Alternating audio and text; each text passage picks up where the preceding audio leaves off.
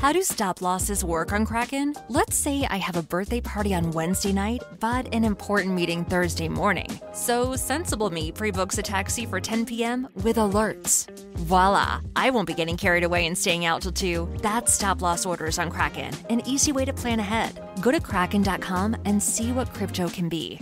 Not investment advice. Crypto trading involves risk of loss. Cryptocurrency services are provided to U.S. and U.S. territory customers by Payward Interactive Inc., PWI, DBA Kraken. View PWI's disclosures at kraken.com/legal/disclosures.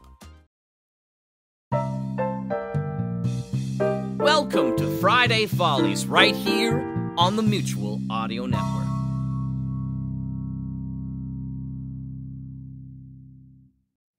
Oh, hi, and welcome to another edition of Friday Follies. What? Are you here to help me introduce today's lineup, Giles? I thought you told me this was going to be a timeshare presentation. Great.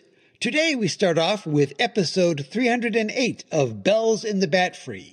In this episode, John Bell, Arnie, and Brad attempt to usurp the robot rebellion. I doubt Arnie and Brad even know the definition of the word usurp. Oh, they know. I've seen the way they eat soup.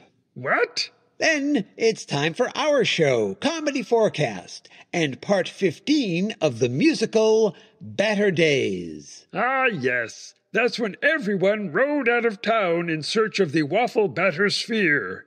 It was quite chaotic. I don't think you got a chance to sing a song in the story, did you? No, and you have no idea how much money it cost me to not be featured. And we wrap things up with episode 130 of Technical Difficulties, Lashana Tova.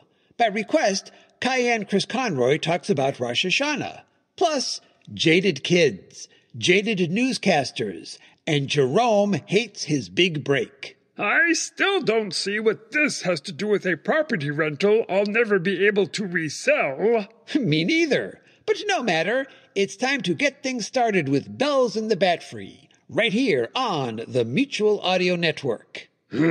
There's never a good pyramid scheme around when you need it.